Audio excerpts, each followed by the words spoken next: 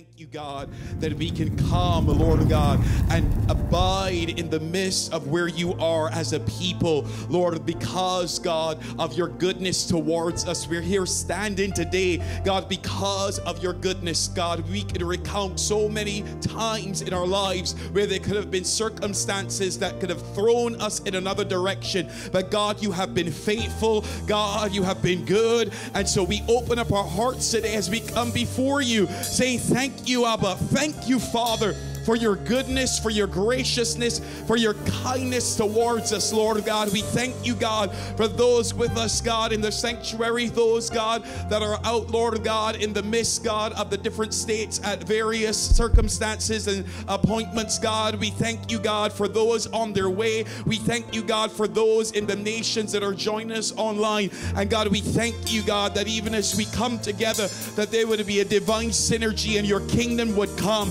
God, that liberty would come to our hearts, that freedom would reign in the midst of us, and that you would do, Lord, exceedingly and above all that we can ask or expect. And so we say, come in the midst of us, Lord. Have your way. Lord, we again pray for Miami Gardens. We pray for South Florida. We thank you, God, for your hand upon this region. And we just want to stand today to declare your blessings upon this land. God, we know in the midst of all that is transpiring, Lord, the struggle, Lord God, the economic circumstances, Father, the cultural circumstances, the moral circumstances, we know, God, that you are greater. And God, you have a plan for this land. And so, Father, we speak your goodness. We speak your blessing, God, upon those who would stand in positions, Lord, to govern. God, we speak your wisdom. We speak your grace, God, from the president, Lord, to every leader and governor that you have established even in the midst of this space. Father, we thank you for your blessing, Lord, and your leadership and your conviction reigning upon their hearts, that they would lead according to righteousness, justice, and truth. And so, Father, we just speak, God, your blessing, Lord, over the families, God, over the houses and homes that surround us here in this community, over the families, God, that are a part of us here in the ministries, and even those, God, that we may not know. Lord, we thank you, God, for your goodness being extended to them, for your power, Lord, being extended to them, Lord, for your hand of breakthrough and deliverance and salvation being extended to them. Lord, we thank you that, Lord, where there are those struggling in their bodies, Lord, needing a touch from you, Lord, we speak healing to their bodies right now in the name of Jesus. Lord, your word says that by your stripes we are healed. And so, Father, we thank you, amen, for the healing anointing going out, God, to homes and hearts, God, that they might have an encounter with you, that they might be drawn closer to you,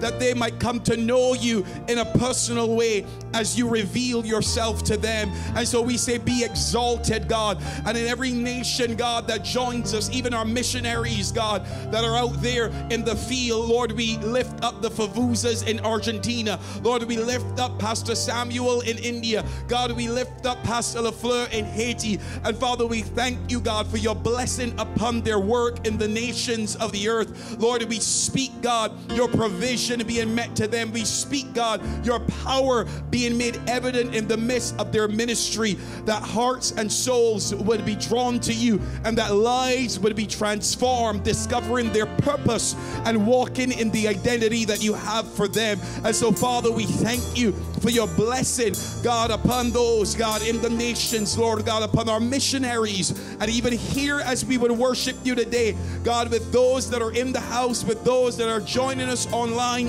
on the live, with those coming in on the replay. Father, we thank you for your power and your majesty being revealed to them. God, we thank you for drawing them closer to yourself, Lord God, and for, Lord, your transformation and power touching their lives and their families, God. Father, you know their concerns. You know every worry. You know every thought. You know the things, God, that they're dealing with, Lord, the battles that they're struggling with. And so, Father, we thank you. We thank you that your hand is not short, that you cannot deliver. But even now you are touching, healing, restoring, and reviving. And we bless you in Jesus' name. And as we worship you today, Again, we bless you and we thank you, God, for all that you have planned for us. We thank you, God, that in your presence there is fullness of joy. Hallelujah. Can somebody say fullness of joy? I don't know about you, but I am glad to be in the house of God with you. Amen. I am glad to be in the house of God with you because there's joy in his house. And there's joy when we come together as a people. And so, Father, I just thank you for your joy. Oh, for your joy. Come on, this is the day the Lord has made. This is the day to rejoice and be glad. And so, Lord, we thank you for your joy. We thank you, God. Hallelujah, for your goodness. And we bless you in Jesus' name. Amen and amen. Praise God. Hallelujah. Hallelujah. Let's just keep standing together as we worship the King of Glory. We sing, Lord, I worship you because of who you are. Because of who you are, Lord God, I give you glory. Because of who you are, I give you glory. Oh, because of who you are, because of who you are, I give you praise. You're worthy of all my praise, oh God. Because of who you are, I will lift my voice and say, Lord, I worship you. Because of who you are, Lord, I worship you. Lord, I worship you. Because of who you are, because of who you are, because of who you are, I give you glory. You are the great and powerful God. Because of who you are, I give you praise. Your Lord, your Master, your Savior. Because of who you are, I will lift my voice and say, Lord, I worship you. Because of who you are, oh Lord, I worship you. Lord, I worship you. Because of who you are. You are Jehovah Jireh. Jehovah Jireh, you are my provider. My provider, yes, you are my God. Jehovah Nissi, Lord, you reign. Lord, you reign in victory. Jehovah Shalom, you are the Prince, my Prince of Peace. And I worship you because of who you are, because of who you are, because of who you are, I give my lips, my hands, my voice is made to worship you. Because of who you are, I give you praise. You have been a faithful God. Oh, because of who you are, I will lift my voice and say, Lord, I worship you because of who you are. Lord, I worship you. Lord, I worship you because of who you are. You are my Jehovah Jireh. Jehovah Jireh. Oh, you are my provider. Everything I need. Jehovah Nissi.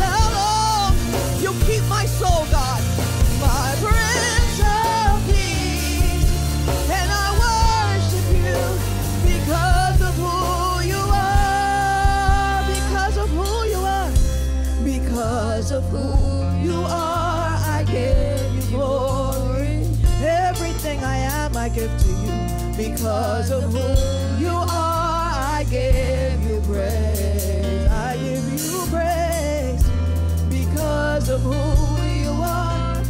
I will lift my voice and say, Lord, I worship you because of who you are. Oh Lord, I worship you. Lord, I worship you because of who you are. Oh Lord, I worship you. Lord, I worship you. I worship. With my hands I'll worship. With my mouth I'll worship. With my heart I'll worship you. I will lift your name. I will praise your name, Lord. I worship you. I will seek your face. I will live in your grace, Lord. I worship you. You are the joy of my heart and my fulfillment forevermore. Oh, fill this place with your spirit, God. Oh, fill this place with your presence as your people lift your name up because of who you are. Lord, I worship you. Lord, I worship you because of who you are. One last time, Lord, I worship you. Lord, I worship you because of who you are. Hallelujah. Hallelujah.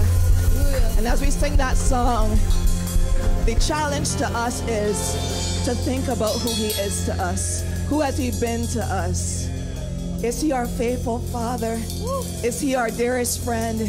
Is he the one that opens our eyes in the morning? Is he the one that keeps our very lives? Is he the one that secured us from the pit of hell? Is he the one that surrounds us? Is he the one that causes us to overcome and causes us to win? Hallelujah.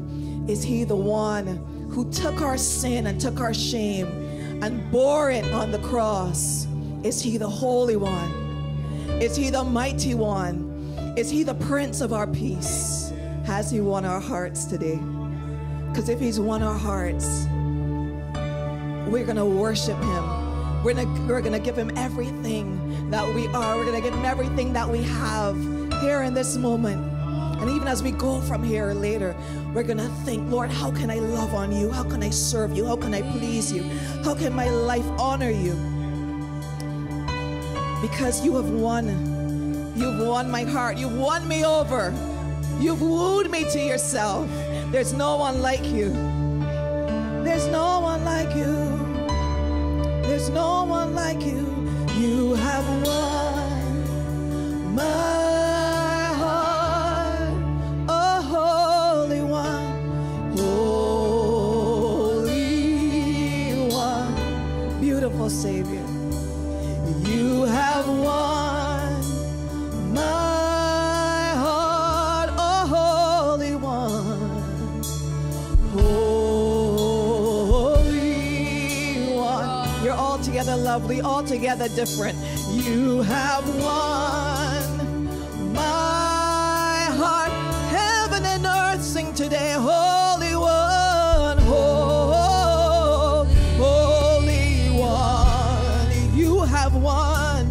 You have won my heart, oh Holy One,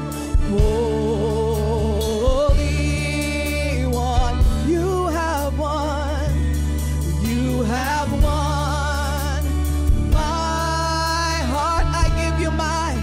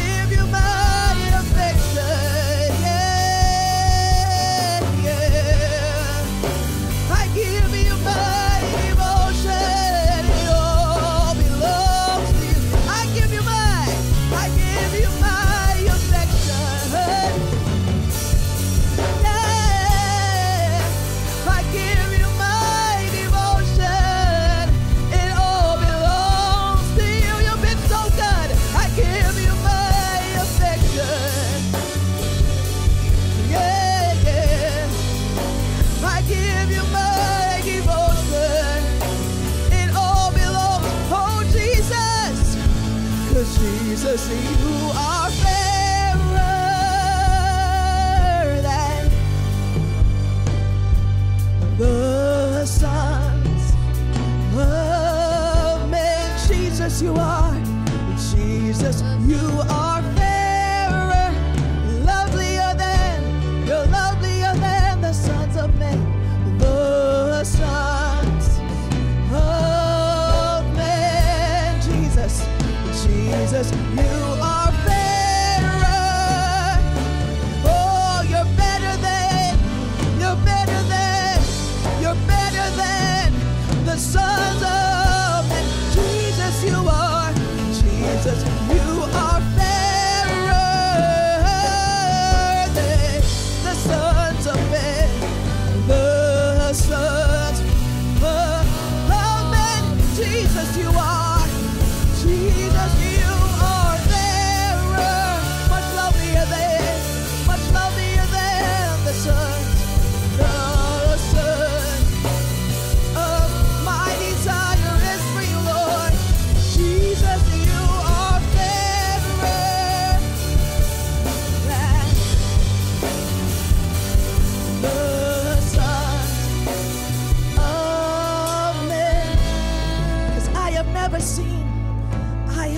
seen another more beautiful, never seen another more lovely, never seen another more righteous, never seen another more holy.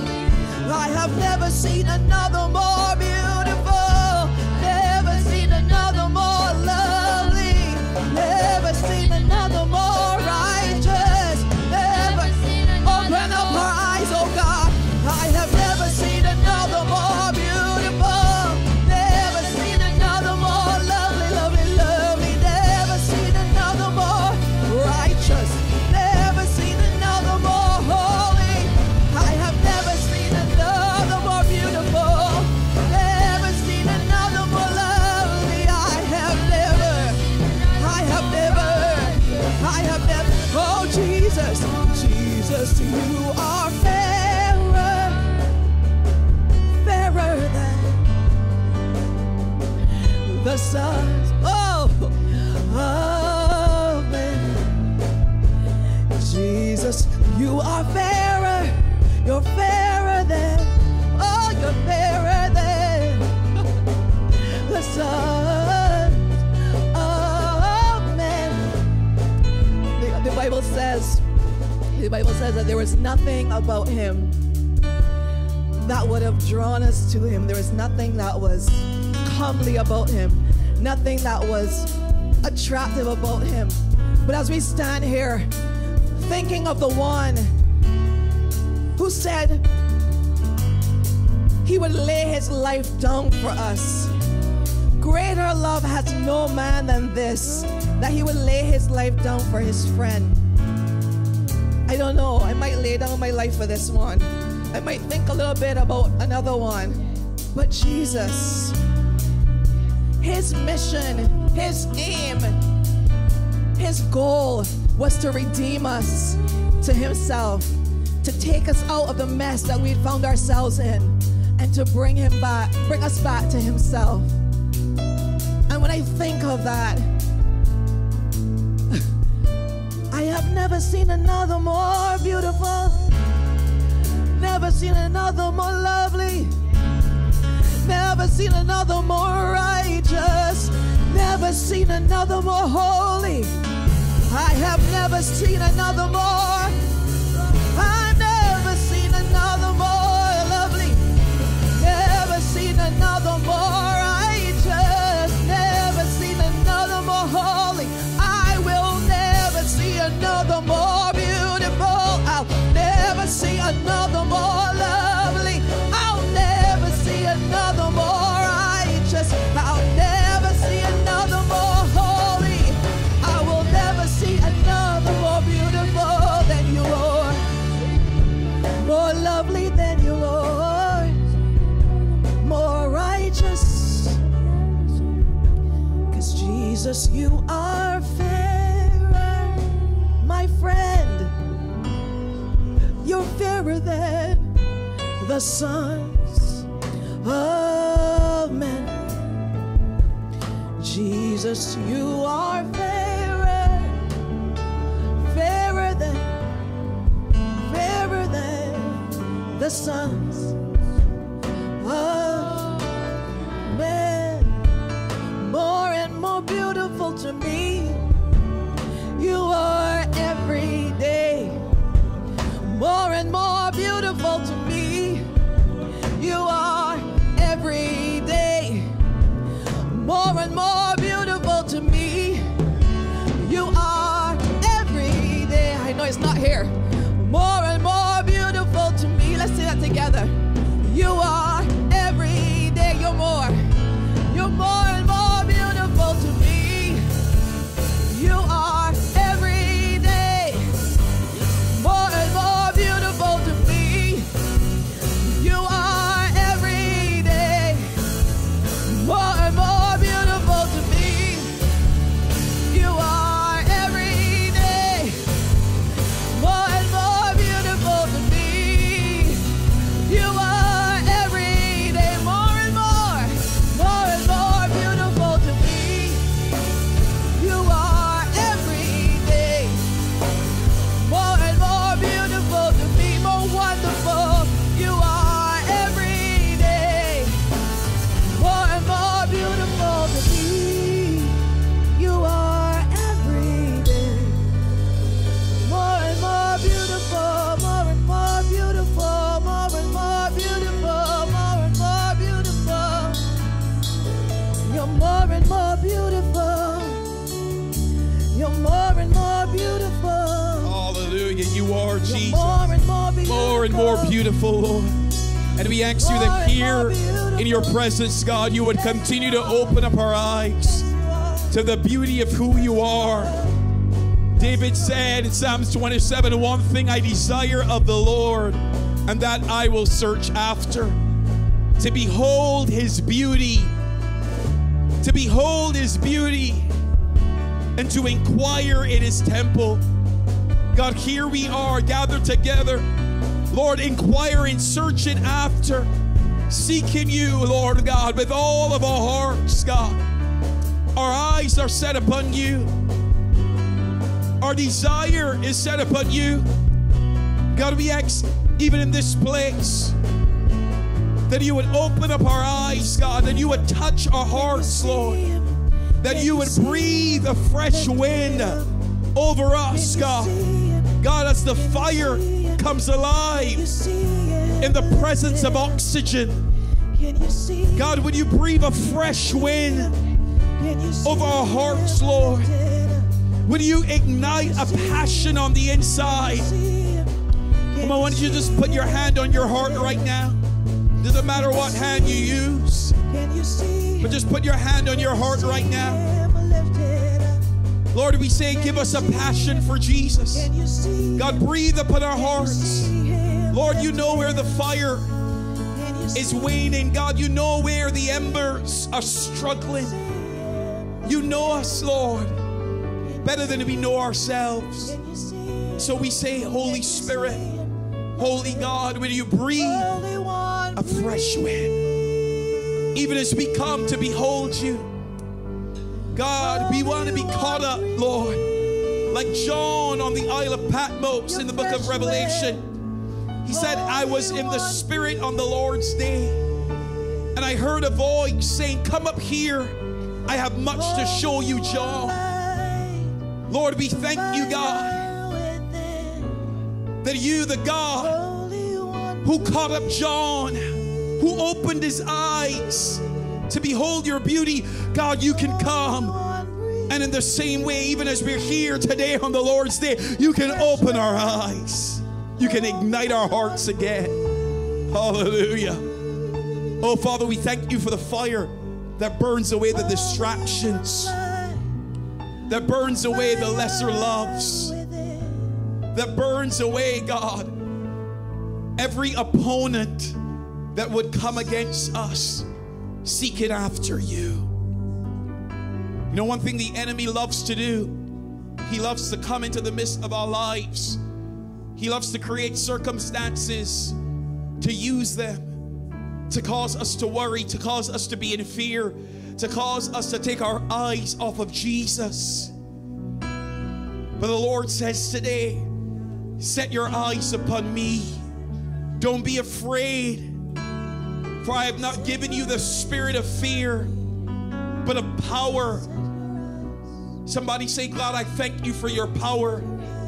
His power comes when you feel the inability of your own strength to make things happen. His power comes in the midst of your situation to turn it all around.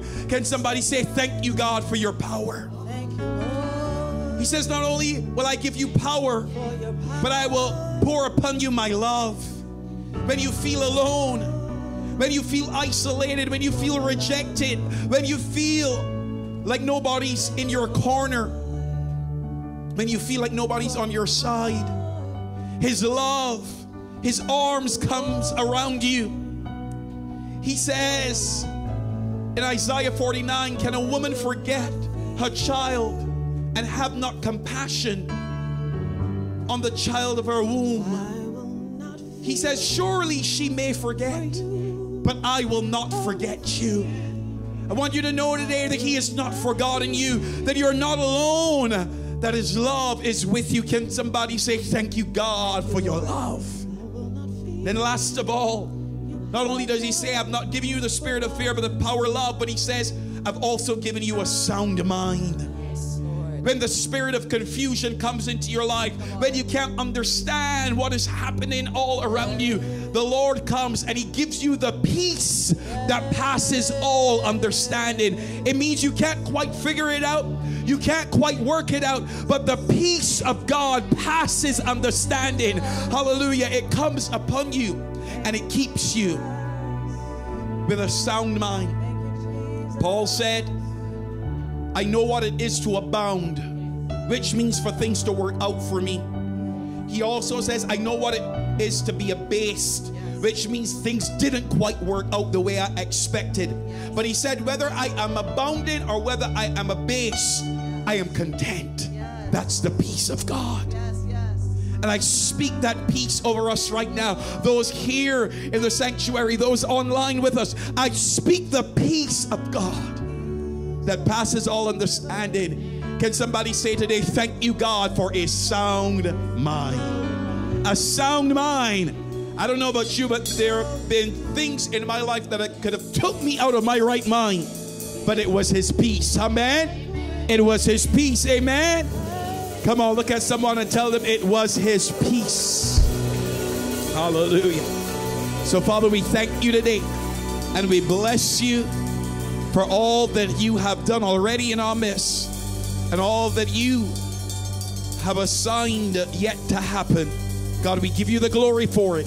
In Jesus' name, amen and amen. You may be seated. Amen. The presence of God. And again, we want to bless God, hallelujah, for His goodness in bringing us here today. Amen. I know the weather is a bit hot and the AC is struggling, amen, to make things happen. But we are here to praise God and to worship Him, amen, and to have fellowship with each other, to have that place of communion and love with each other, amen. And so we give God thanks nevertheless because He is good and His mercy endures forever. How many of you have seen God's mercy just this week in your life? You see God, amen, come through for you again when you least expected. How many of you, you're still holding on, you're believing, amen, for Him to do the exceeding, the abundant and above?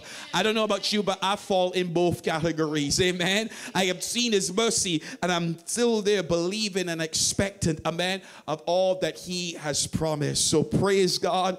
Amen. Again, welcome to Awake the Flame Ministries, where it is our heart to see a passion for Jesus awoken on the inside of yours, to see your heart turned towards Him. One of the things God told us even as we set out to start this work, He said, I want to send you to those who are bruised and broken. He said out of Isaiah 42, 3 and 4, the prophet Isaiah said, God will send His anointed one And the bruised reed he will not allow to break. And those who have a flickering flame in their heart, he will not allow it to go out before he brings forth justice on their behalf. You know what that means? He's not going to quit on you. Amen? Somebody say, he's not going to quit on me. It's not going to quit on you. Praise God. He is for you and not against you. Amen? Praise God. You guys can come on in. Welcome, welcome, welcome. As you come and have a seat. It's good to have you with us. All right? All right. Praise God. Amen. But he's good and he loves us.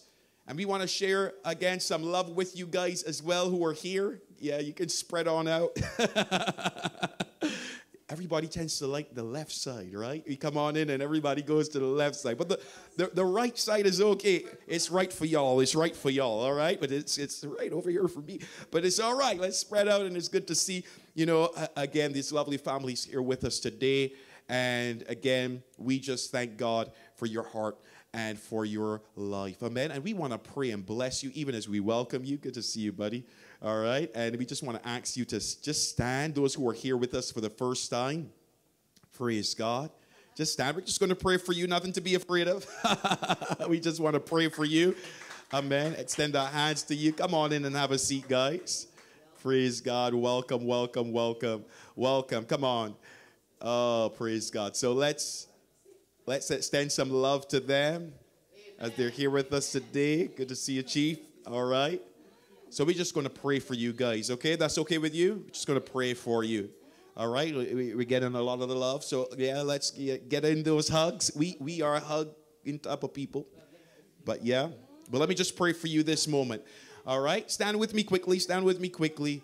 Father, I just want to thank you, God, for all of these hearts, God, that you brought in our midst today. Father, we thank you that, Lord, you are, Lord, drawing people in such a time as this, in the midst of all the crises in the world, in the midst of all that is happening. God, we know that, God, you are soon returning and you're drawing your people to yourself. So, Lord, I thank you for every heart in this room. Lord, I thank you, God, for their destinies. I thank you that you have a purpose and a calling for each and every one of them. Lord, I thank you, God, that your plans towards them are good plans, God. Your word says it is plans to prosper them and not to harm them.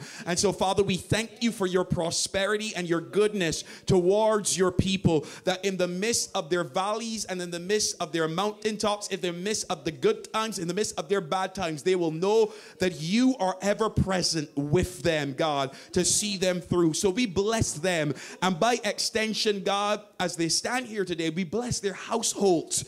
We bless, God, their jobs. We bless, God, the work of their hands. And we declare your favor over their lives. In Jesus' name, amen and amen. Praise God. Praise God. I also want to say, you may be seated. If there is anyone in the room today, you're in the midst of, I know we have, again, some younger folk, amen, and I want to say that all of you are good youthful folk, you know, but they're youthful folk and they're younger folk, amen?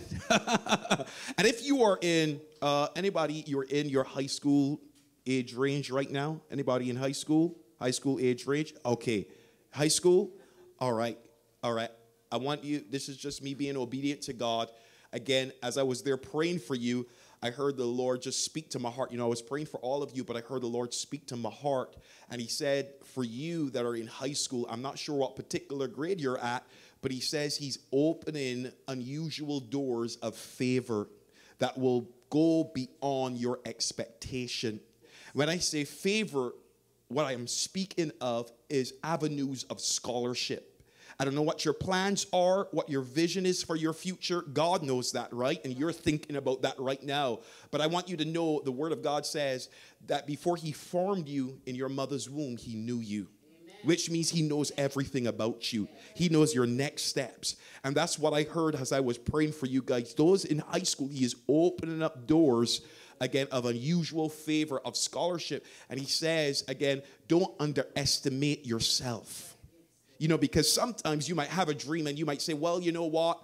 I don't know if I can afford that. I don't know if that will work out for me. He says, don't underestimate yourselves. Amen. I want to share a story with you. We were at a conference just this week.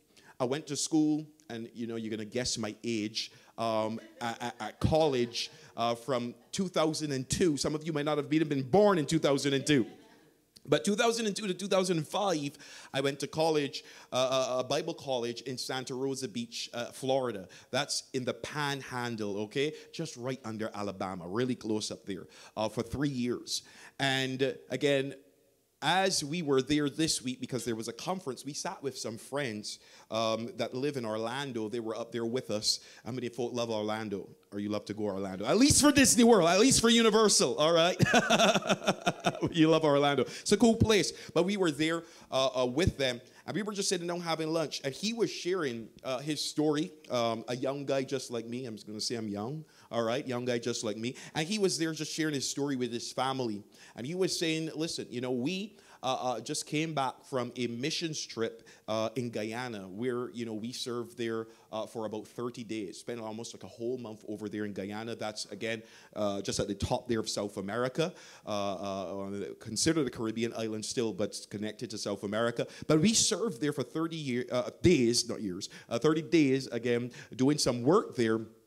And he said, you know, one of the decisions we had to make was to invest some funds to make it happen, right? Because that's a long trip, 30 days over there. That's a long trip. And so they had to make some investments and funds. And they wanted to do some other stuff. They wanted to, you know, do some stuff with their house and stuff like that because they're still paying their mortgage. But the Lord said, you know what? Again, believe me, make this investment and go in this direction and serve the nation of Guyana. And they went over there. And you know what happened when they came back? Now, this part blew my mind. I'm there sitting down, and I'm just listening in, all right? And this part blew my mind. When they came back, okay, he said somebody just called him. An anonymous person just called him and said, I just want to ask you a question. How much is your mortgage? And he's like, I don't know you. I'm not going to be telling you how much I owe for my house. This is just weird. Why am I going to? And so he says, you know, just to be kind, he just throws out a figure out there. He's like, well, a little over 100,000, yeah. It wasn't really that, but he was just, you know, I don't want to tell nobody my business. But the guy said, for real, how much do you owe on your house? I'm serious about this. And he said, well, to be honest with you, it's just close to over just $210,000. Pretty much a lot of money, right? You know what the guy said? The guy said, I want you to know that, you know, I know about, you know, where you went, you know, your trip. I've heard about some decisions you made, and I want you to know that God spoke to me and told me to pay off your entire mortgage. Hello. Hello. I think you can clap for that. I was like, whoa, that's amazing. But I'm sharing that with you to help you to see that God is still in the job of amazing. And sometimes we can, you know, limit in our minds. I don't know about you, but sometimes, you know, it gets hard for me to believe for some big things like that. But nothing is impossible with God. So I want you to know that. I want to encourage you with that nothing is impossible with God. So you guys believe he's going to open, what did he say? Unusual doors of favor and scholarship for you. Praise God. All right. Just want to get that out of the way and bless you real good. But that really blessed me, that testimony. Well, again, I want to welcome you, and I want to share just some announcements with you concerning what we're doing at this time. We have coming up on the 31st. Now, I know the 31st, again, already ringing in your ears. My wife is bringing me the announcement. She wants to make sure I get everything right. Praise God. Thank God for women keeping us in alignment. Amen. Guys, say amen. Come on. All right. But I want to share something just first in that we are having what we're calling a Harvest House Party, okay? And it's going to be on the 31st. That is, I know you know, again, we're usually in the culture, Halloween is celebrated. But what we are doing, we are having a party by our house. Again, where we want to invite you guys. We want to have a whole bunch of eats. We're going to have a whole bunch of games. We're going to have a little dessert cook-off competition with prizes. We're going to have barbecue in the back. It's going to be fun, all right? And you're going to have loads of gifts and good fun. We're going to have a kids section and stuff like that.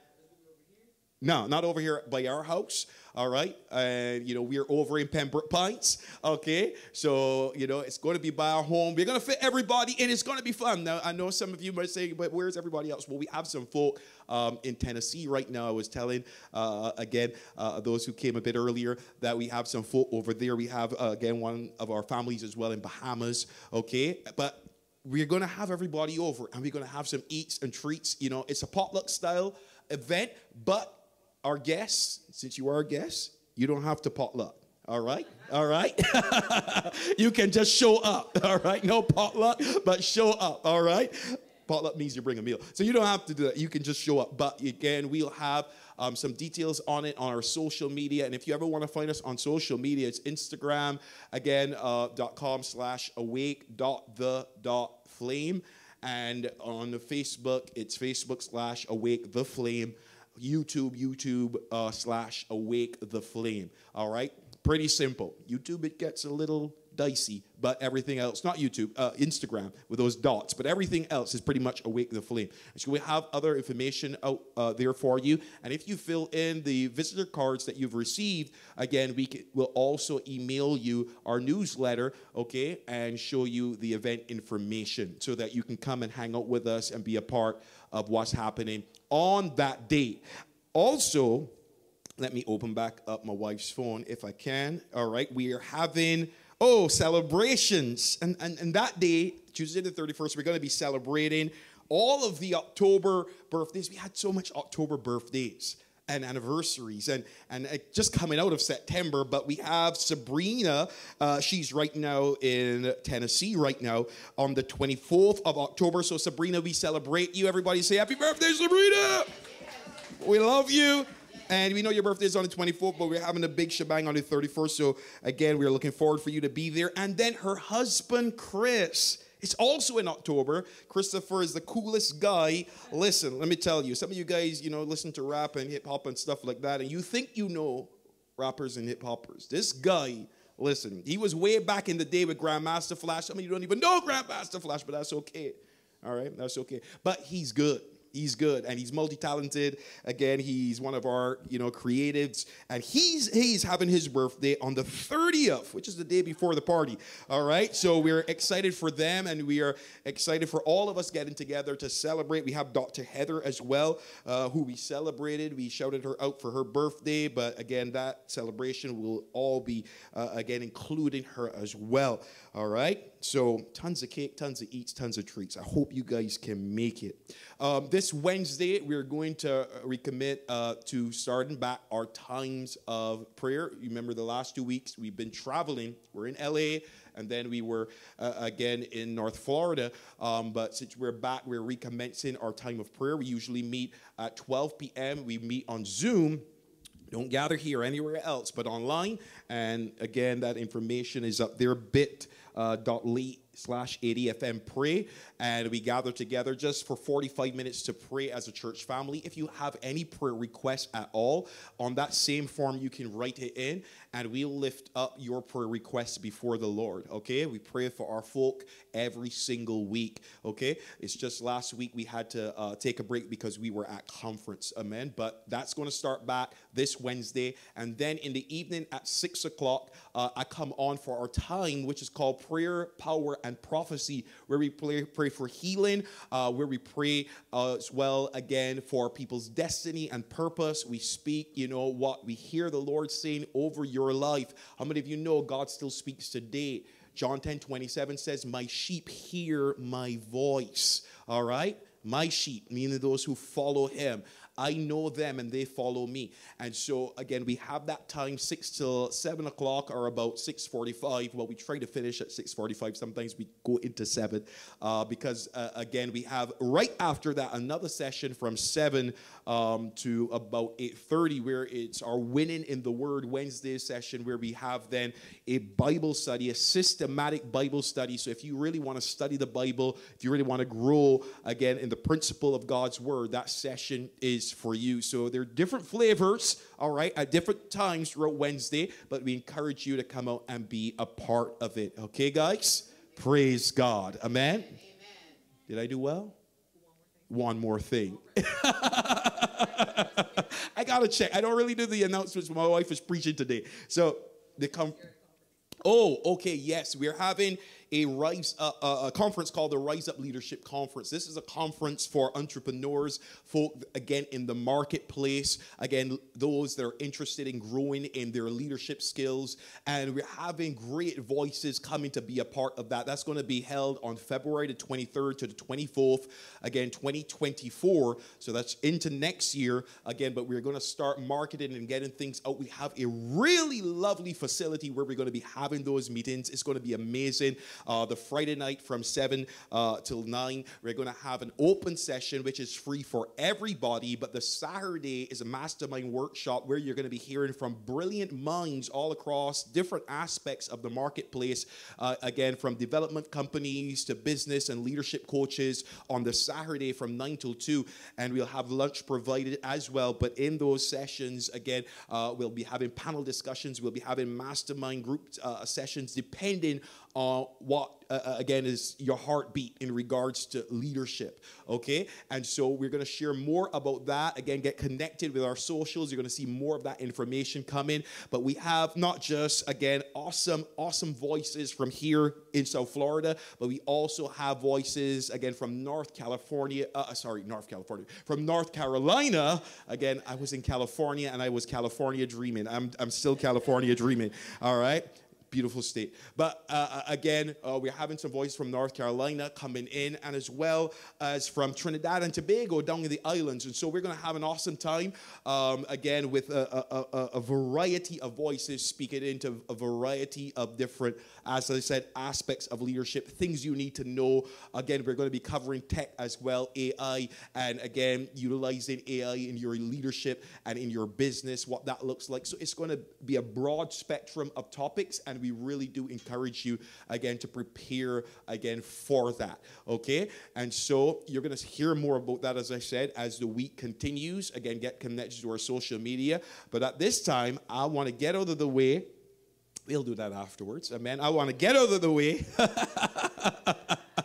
We'll give afterwards and so forth. But I really want to give my wife the opportunity to come, amen, and share the word with you. We were traveling, and we got back in Friday morning. I want to thank Sister Monica right there in the back. Everybody look back. See Sister Monica back there in that lovely dress. Come on, shake at us. Again, Sister Monica, again, came over and helped, take care of our boys while we were away. Okay? Not that they're big men, and, they were like, well, we big men, we can run the house, but you know what? It's still good to have someone there. But, again, we thank you, Sister Monica, for all of your help. I just told her we were just away, have the boys there. She was like, what about the boys? Such and she made herself available, so we really love that. And this is the type of community, again, we love a community that doesn't just care about, you showing up in a room on Sundays, but are there for you throughout the week, amen? That's important to me, amen, that we are a family and we're connected. So, praise God. Amen. Blessed is she who comes in the name of the Lord, amen.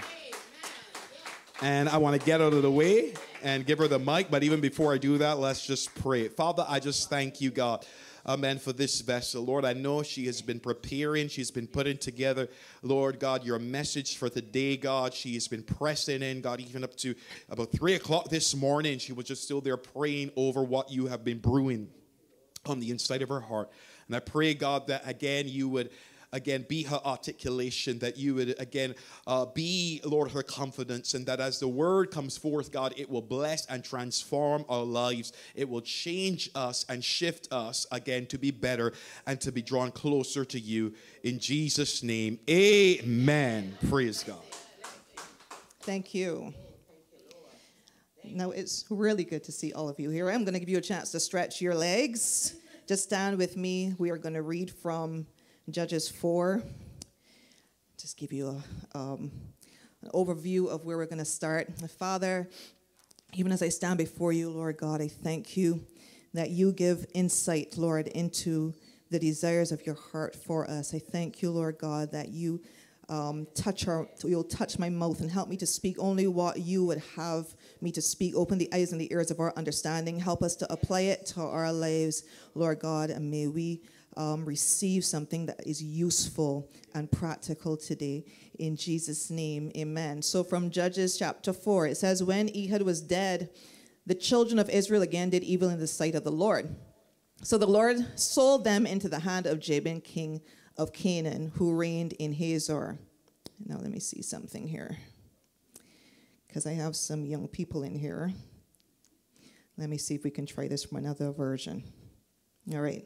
A little bit easier on the ears. The people of Israel kept right on doing evil in God's sight. With Ehud dead, God sold them off to this king called Jabin, who ruled from Hazor. He was the king of Canaan. And Sisera, who lived in Harosheth Hagoyim, was the commander of his army. The people of Israel cried out to God because he had cruelly oppressed them with his 900 iron chariots for 20 years. So think, what are those big armor vehicles called in war? What are they called? Tanks. Thank you. Tanks. Think 900 tanks oppressing you for 20 years. And Deborah was a prophet, the wife of Lapidoth. She was judge over Israel at that time. She held court under Deborah's palm between Ramah and Bethel in the hills of Ephraim. The people of Israel went to her in matters of justice. So she sent for Barak, son of Abinoam, from Kadesh in Naphtali, and said to him, "It has become clear that God, the God of Israel, commands you, go to Mount Tabor and prepare for battle. Take 10 companies of soldiers from Naphtali and Zebulun. I'll take care of getting Sisera, the leader of Jabin's army, to the Kishon River with all his chariots and troops, and I'll make sure you win the battle." So not only were they going out to fight, they knew that God was going to help them and give them strategy. And Barak, who's not Obama, Barak, the general, said, "If you go with me, I'll go. But if you don't go with me, I won't go." And Deborah said, "Of course I'll go with you, but understand that with an attitude like that, there's no glory in it for you. God will use a woman's hand to take care of Sisera." That's the other general. So Deborah got ready and went with Barak, and Barak called Zebulun and Naphtali together, and 10 companies of men followed him, and Deborah was with him. And it happened that this dude called Heber the Kenite had parted company with the other Kenites. I know it's a lot of names. We're going to get it together. The descendants of Hobab, Moses' in-law. He was now living at another place near Kadesh. And they told Sisera that Barak, son of Abinoam, had gone up to Mount Tabor. Sisera immediately called up all his chariots to the Kishon River, 900 tanks, along with all his troops who were with him. And Deborah said to Barak, "Charge," as in, go get this guy. "This very day, God has given you victory over Sisera. Isn't God marching before you?" And Barak charged down the slopes of Mount Tabor, his 10 companies following him. God routed Sisera, which means he turned up everything. He broke up everything, destroyed everything, all those chariots, all those troops before Barak. And Sisera jumped out of his chariot like a pleb. What y'all call it? Like a punk. Anyway, like an NPC? Anyway. He ran for his life, headed for the tent of Jael, wife of the same Heber the Kenite. Jabin, king of Hazor, and Heber the Kenite were on good terms with one another. And Jael stepped out to meet Sisera and said, "Come in, sir. Stay here with me. Don't be afraid." So he went with her into her tent. She covered him with a blanket, and he said to her, "Please, a little water. I'm thirsty." And she opened a bottle of milk, gave him a drink, and then covered him up again. And he then said, "Stand at the tent flap. If anyone comes by and asks you, 'Is there anyone here?' tell him, 'No, not a soul.' In other words, lie for me." Then, while he was fast asleep from exhaustion, Jael, wife of Heber, took a tent peg and hammer, graphic scenes, tiptoed toward him and drove the tent peg through his temple and all the way into the ground. She was a mercenary. He convulsed and died. Barak, not Obama, arrived in pursuit of Sisera. Jael went out to greet him. She said, "Come, I'll show you the man you're looking for." And he went with her, and there he was, Sisera, stretched out dead with a tent peg through his temple. And on that day, God subdued Jabin, king of Canaan, before the people of Israel, and the people of Israel pressed harder and harder on Jabin, king of Canaan, until there was nothing left of him. And you may take your seats. Okay? Thank you, Lord. That was a thank you for tarrying with me. Okay. Now, what I want to start by letting you know is that this is not the first Jabin king that appears in the journey of Joshua and the Israelites. Okay. So that was Judges 4. All the way back in the book before that, in Judges chapter 11, there's a Jabin king of Hazor that the Israelites and Joshua had already wiped out. So he decided that he and a whole set of other kings, that they were going to get together and oppose the Israelites. And Joshua, because he had the Lord before him and around him and with him, and God had promised him, I'm going to help you to overcome, he got his team together, and in this sneak attack, he basically destroyed everybody, everything. He chased them till there was nothing left of them. He burned their cities and all this stuff. But how many of us know that sometimes when you think that you have gotten rid of something, you haven't always gotten rid of it? There's this place in my house that you see these little termite eggs, you know, the little black ones. Anybody know about termites? And they'll like drill in and they'll make nests, right? And they leave these mounds of what looks like dirt, but it's actually eggs, right? And you can sweep all that termite stuff up and you can throw it out and all that kind of stuff. But I can tell you, if you don't treat those termites, what's going to happen? It's going to come all the way back again. And you can't even see what is happening underneath. You can't see where they are burrowing and eating up all the wood and stuff, and just destroying the parts of your house that you need to be strong and to be secure. And in this same way, we saw, it's not the same Jabin, because this is a whole 160 years later. It's not the same Jabin, but it is what Jabin represents. Jabin represents, and his name means discerner. His name means wisdom. His name means like thoughtfulness. And the Bible tells us about a type of wisdom that is not of God, but it's of the world. It's not of God, but it's of the earth. It's like, if we consider the ways that we think as people, as individuals, if you think about some YouTube videos that you might watch, and people give you hacks and people give you tips, and some of these things work and some of them don't work. And some of them invite you to do things that aren't really for your benefit, just to get a success or just to get a W that isn't really a W that serves you, or a win that serves you holistically. It asks you to compromise. It asks you to do things that you don't necessarily feel great about to get you success. Okay? But we want to step away from that, and we want to deal with the areas in our lives where we are invited to compromise. We read in the story about Sisera and how the Israelites came and ousted his whole army, right? Now, Sisera was Jabin's general. Sisera saw everybody getting killed and getting swept away because the Lord stepped in. It says in Judges 5 that the Lord actually sent climatic or environmental help. So he sent rain, and he caused the ground to shake. So you imagine all these chariots are going out, and they're expecting dry ground, but what do they get? They get murky, muddy ground, right? Because the Lord sent tons of rain, and he caused the river that they were near to flood. So the chariots couldn't do what they were supposed to do. They weren't giving what they were supposed to give, right? And it caused their enemy to fail. It caused their enemy not to be successful. Okay? Now, the other army fighting with him, or all the people fighting with him or under him, they were all killed out, and Sisera was the only one left. But what did he do? Did he stand up and fight? No, he ran like a little baby into the tent of what would be his ally. Okay?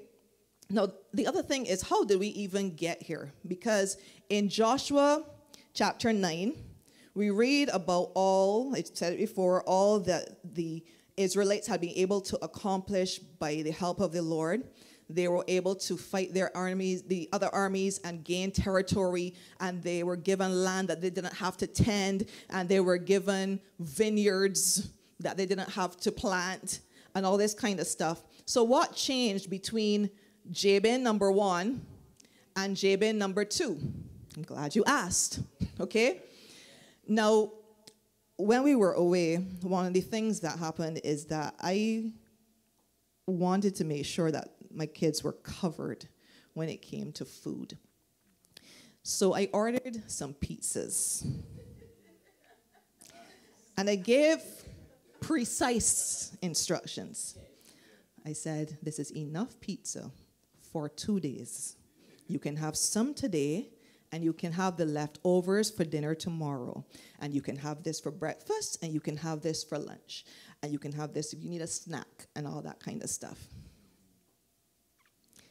I message on day 2. I say, hey, how y'all doing? You know, what did you eat for breakfast today? Because I know my children. And the answer was, pizza. Pizza for breakfast. Pizza for lunch. And I have near lost my mind because I am, 9 hours away. I don't want to have to send more food. And I'm thinking, guys, could you just follow the instructions? Can someone say, follow the instructions? Follow the instructions. Thank you. Thank you, husband. Can somebody else say, follow the instructions? Because this is important, okay? And what happened is that Joshua told these people, now Joshua was getting old. He was the leader of the people. He was getting old. He was about to die. And he basically said, hey guys, follow the instructions. There are some things that you need to do, and there are some things that you need to stay away from. You need to keep your eyes on the Lord. You need to trust God and serve him and not worship the other things that the other people in the land worship. Now, in that time, that might have been statues and all this kind of stuff. But what are some of the things that we worship? And by worship, I mean, what are some of the things that are more important to us than a relationship with the Lord? So that might be clothes. That might be other friends. That might be money. That might be education. That might be anything that we think is more important or can help us more and that we give more attention to, give more allegiance to. It might be social media. It might be whatever y'all are playing right now, because I'm hearing it's not Fortnite anymore, whatever you guys are, the thing with the fruit, whatever. It might be that, okay? But God wants us to put him in first place, because when we put him in first place, everything else falls into right position and right place. Okay, but what they didn't do is that. Now, in Joshua 24, that's the end of Joshua before we get into Judges, there was this exchange between Joshua and the people. And Joshua said, yo, dudes, y'all going to have to follow these things and keep it tight. And they were like, no, they were like, yeah, got it. No problem. Organize. We in it to win it. We with you. And Joshua said, but really, you need to do these things. And they said, got it. And they said that a couple more times. And they made they wrote it in their book of the law. And they set up a stone and, to commemorate it and everything. And how many of you know that when you set up a stone of commemoration, or you save something to your Instagram, or you whatever, and you say, I'm going to remember that, and you don't actually go back and look at it, you're going to forget all about it. Right? Yeah.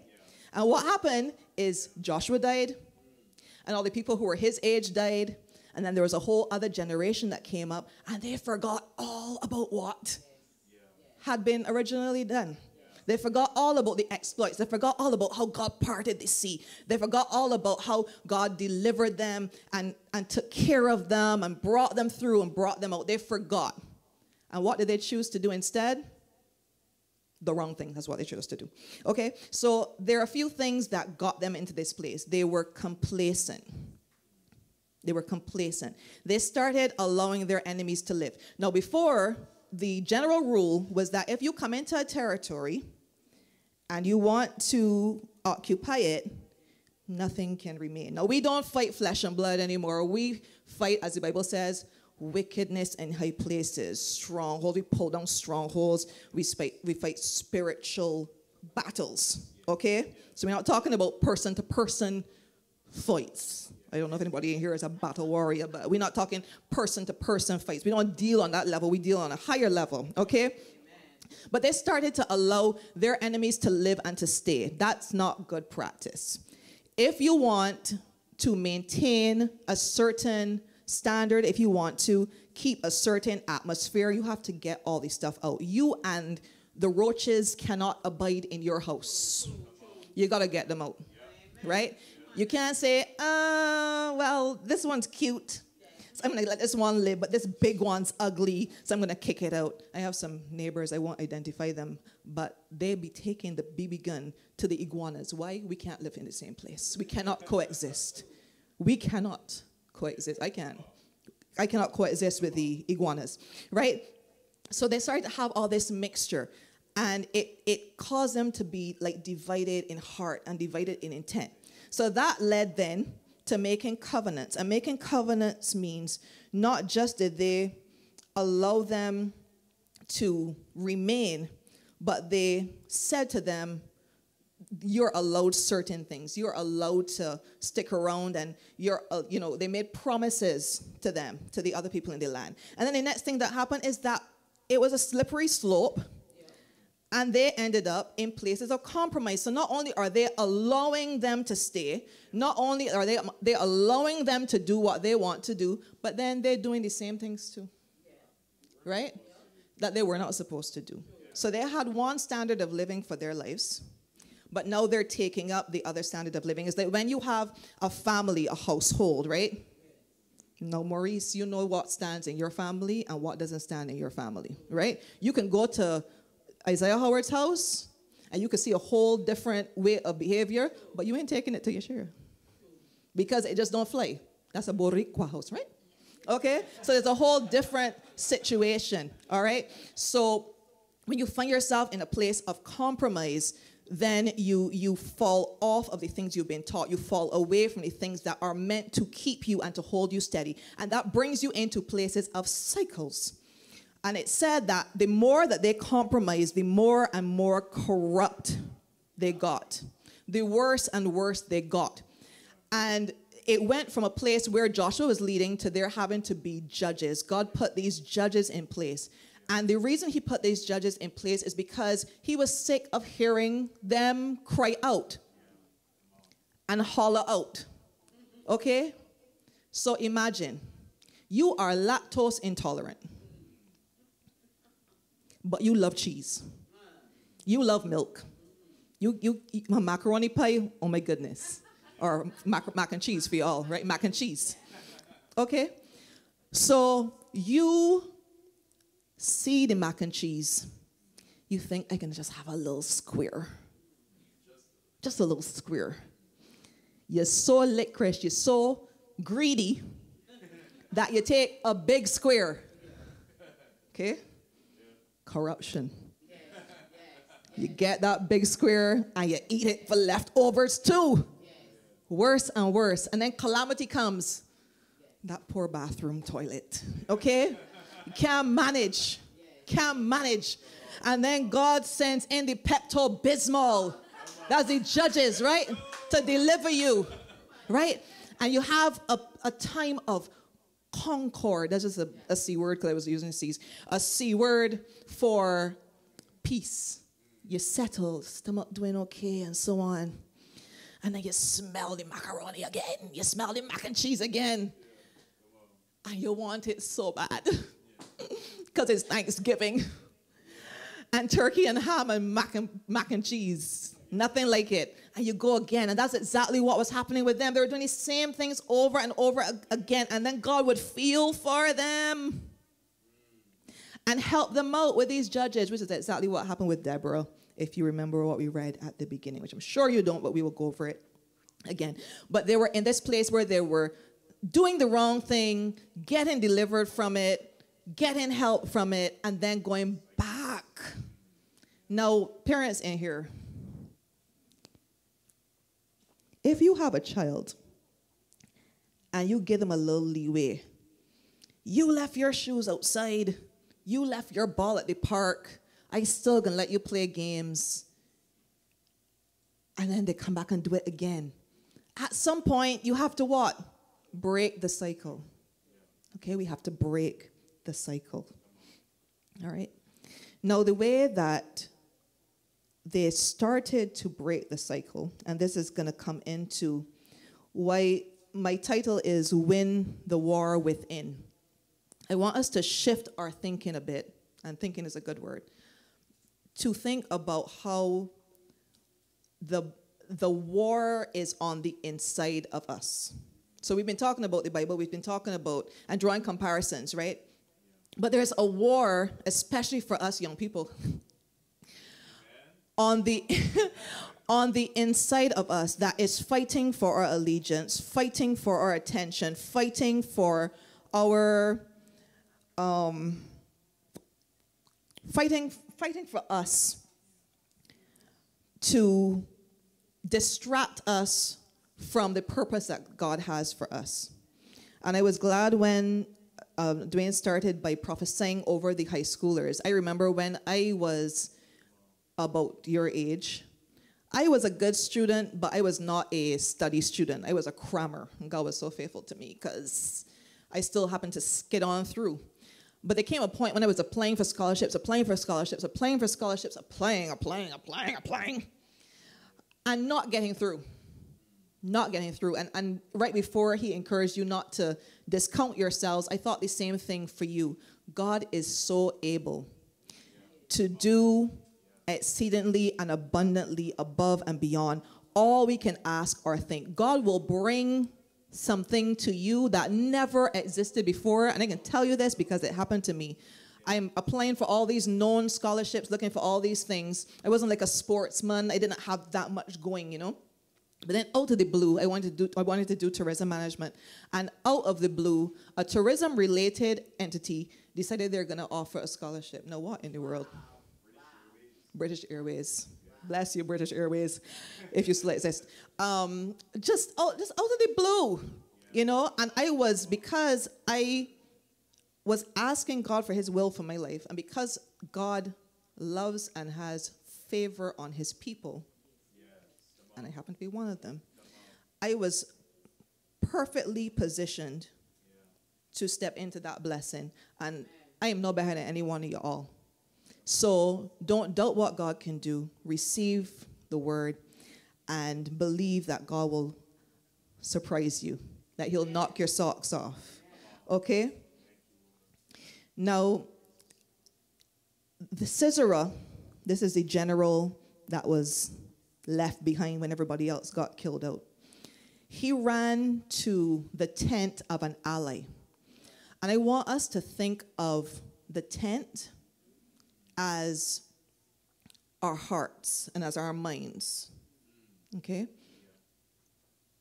It's a place that no one can see into. The tents in those days were woven from goat hair, and the goat hair was black like my skirt, right?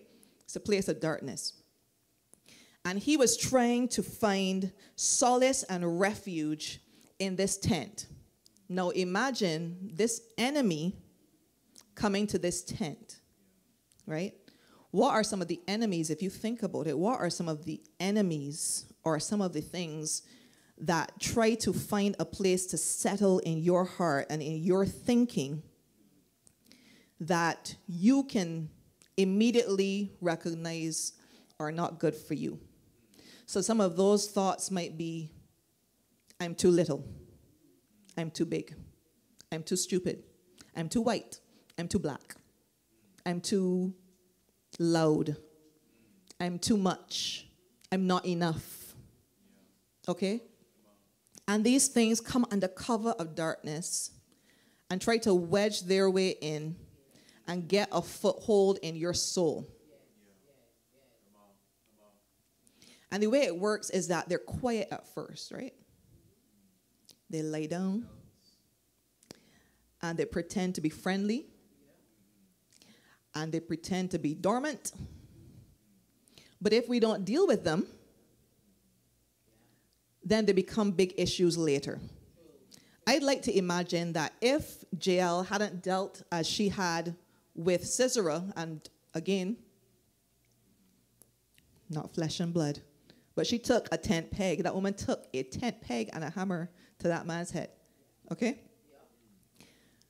If we don't nail down the things that have bad intent for us, for our lives, they will kill us slowly from the inside out. You know how drowning happens? Drowning is not loud and, you know, it's not, help! It's none of that. Drowning happens when you are in too deep. Maybe you get tired or you get pulled out. But it's very quiet. I had an experience where a friend of the boys, we were out one time, and we were at the pool, and he came to me, and I was there the whole time. He came to me and said, "Oh man, Auntie Tao, I was struggling. Drowning? Because what happens too is that when those thoughts come in, those negative thoughts, those suicidal thoughts, those hurtful thoughts, those traumatic experiences, when they get in, they tell us, shh, be quiet. Don't tell anybody. They won't understand. And what it really is that they don't want to be exposed for what they are. And it's our responsibility to deal rough with them. We cannot allow them to stay. And maybe as you sit there, you're thinking about some of the things that maybe somebody told you about you. And it doesn't line up with what God says about you. God says you're fearfully and wonderfully made. God says that he made you with a purpose. God says that he made you, he thought about how he created you. He fashioned you and he formed you. He says you're smart, that you're intelligent, that you're brilliant, that he has plans for you that are not harmful, but they will prosper you, give you a hope and a future, right? But sometimes there's another voice in your ears. It's like, yeah, right. You can never go farther than this. Your mother is this person. Your father is this person. You didn't go up a grade. You got held back in school. You'll never accomplish. You'll never get any farther. That's a lie. That's a lie. And I'm not talking anything different from, there are some of these self-help gurus and stuff like that. They talk about mind over matter. They talk about the importance of how you think. And they're right, but it's not a worldly principle. It's a biblical principle. It's the truth of Scripture. Okay? It's the truth of Scripture. Right? The heart in the Bible is associated with your thinking. With your thinking. That's why Jael put that tent peg not through his heart, not through the muscle that beats, because she could have done that. She put it through the man's brain. Caesarea means to meditate, to think, right? So these thoughts come in, these voices come in, and they cause you to think. They cause you to think different from what God says. And you know what she did? She nailed those thoughts back to the ground from which they came. Because heaven says something different. God says something different. Your Father, your Creator, your Maker says something different about you. And she had to deal valiantly and violently with that. And we are required to do the same thing. We also can understand that we are not in that fight on our own. That God is fighting with us and fighting for us. He has given us his word as a sword. It cuts to the very division between soul and spirit. It tells us what is truth and what is not truth. It helps us to see and to discern. Not like how Jabin saw and discerned, but how he sees and how he discerns. Because he knows all things. He understands all things. He knows exactly how we're created. He knows exactly what's our future, what's our past. He works all things together for our good. And he will not abandon us. He will not leave us alone. And he will complete the work that he has begun. That's what the word says. But we have to open our eyes as well. We have to open our eyes and understand what is abnormal. See what is abnormal. And get passionate about it. Not just for ourselves, but for the people around us. I know you guys are family and maybe you're friends with each other and stuff like that. If you recognize a pattern in somebody else's life and all you can hear from them is negative and cup half empty and that kind of thing, you might want to say to them, hey, that's not true. I have a friend. My husband came and told me later, but I have a friend. And one time he said to me a while back, we were talking about something or the other, and he said to me these words, but what's the best that could happen? And it opened my eyes. Because I used to think about what the worst was that could happen. And I didn't even realize that that was where my brain was at. Sometimes it takes us being shaken by truth to change our thinking, to change our understanding, to change our speech. Because the thing about the beliefs that we hold is that they become thoughts. And the thoughts that we have become words. And the thoughts and the words that we have become actions, right? And words are so important because the Bible tells us that life and death is in the power of the tongue. That means what you say to yourself, what you say to other people is so crucial. I hate to hear people talking about you monkey, you idiot, you this. Curses. Curses. How dare you? How dare you? Okay? You didn't make that person. You don't know what they're about. And you don't know what God's going to do in them. But you don't want to pull them down before they can even get a leg up. Let's not do that. Let's choose kindness. I know it's easy. It's fun, maybe. But it's not fruitful. All right? Jael was passionate. And maybe she was part of that ally situation where Heber, because Heber was a iron worker, right? Maybe they were making the chariots, and maybe they were participating in the whole thing, but that doesn't mean that you can't change your mind. Maybe you went and bought a vape. That doesn't mean you can't throw it away. You know, maybe you chose this shirt because it showed more stuff than your mother would want, but that doesn't mean you can't put a jacket over it. Okay. Maybe you decided that you can't pass this class. That doesn't mean that you can't go and ask your teacher, how can I make that up? Right? Maybe you're tempted to pick fruit off of somebody else's tree. That doesn't mean. Anyway. Right. Mango season. Oh. Okay. So there's a war on the inside. When we used to go to a conference called One Thing, this lady named Misty Edwards used to sing, "There's a war on the inside. It's the arena to dedicate my love for you. There's a war on the inside. It's the arena to dedicate my love for you." We always have a choice before us, right? Which are we going to serve? Are we going to serve God? Yes, ma'am. You have a question? There's one right there. Right there. There is a choice set before us. Are we going to choose to serve that one? Yes, ma'am. The things of God, or are we going to choose to serve the things that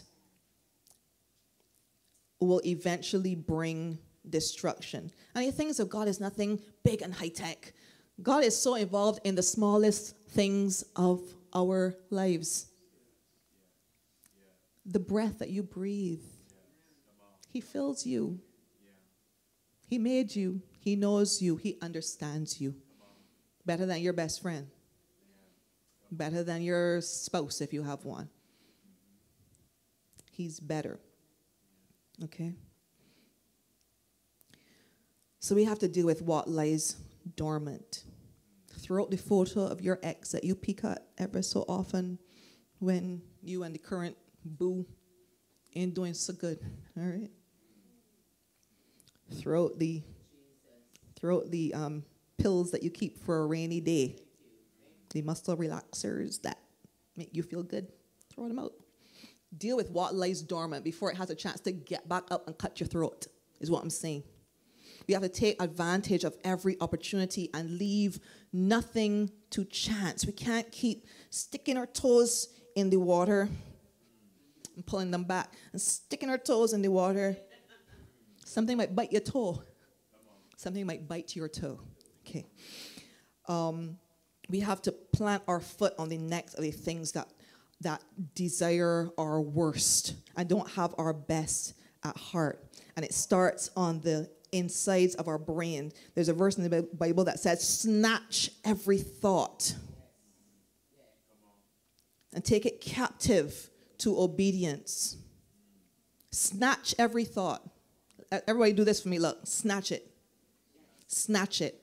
That's literally what it's like. I know you're smiling, but that's literally what it's like. Sometimes I be driving along and the thoughts I have be wild, boo. Wild. And I'm like, ah! What was that? But I don't just snatch it and leave it there. And I don't, well, actually sometimes I do that. But it is symbolic of, this is what I'm hearing. This is what I'm thinking. But this is what God's word actually says about me, about this situation, about this other person. Okay? This is a man I've been married to for 17 years. Oh, bless the Lord. My thoughts about him aren't always great. And possibly likewise. Okay? My thoughts about myself aren't always great. Get it in the morning and see some gray hairs and like, ooh. Ooh, ooh, ooh. And then I have to snatch that thought and realize that I'm aging gracefully and that God loves me as I am and see and that the inside of me is more important than the outside and all this stuff. We have to be dedicated to exposing what lurks within and refuse to participate in the lie, because the enemy of our soul is so good at hiding under the cover of darkness. Right? So if you're feeling like if you're not good enough, or you're feeling like if, you may want to hurt yourself, cut yourself, there's so many things. Find somebody who you can trust and talk to them about it. Talk to God about it. Because, at 3:30 in the morning when somebody else might be sleeping, he's there. He's listening. Do y'all believe he's always listening to you? Because he is. And not only is he always listening, he talks back. Believe it or not. And, my husband said at the very beginning, my sheep hear my voice. We can hear him. We can't believe the lie that God is so far away from us and so distant from us that we can't interact with him. He made us to interact with him. And most of all, we have to protect the tent that God has given to us. We have to trash our idols. There's a verse before, there's a chapter before we get into Joshua 11, Joshua 9, where the Israelites almost lost everything because this one dude named Achan was told with everybody else not to steal or take any of the spoil from the battle. And he was so greedy that he saw this nice looking fit, and he saw this gold and this silver and all this kind of stuff. And when nobody was looking, he tucked it into his tent. Can somebody say, there is earth beneath my tent? What does that mean?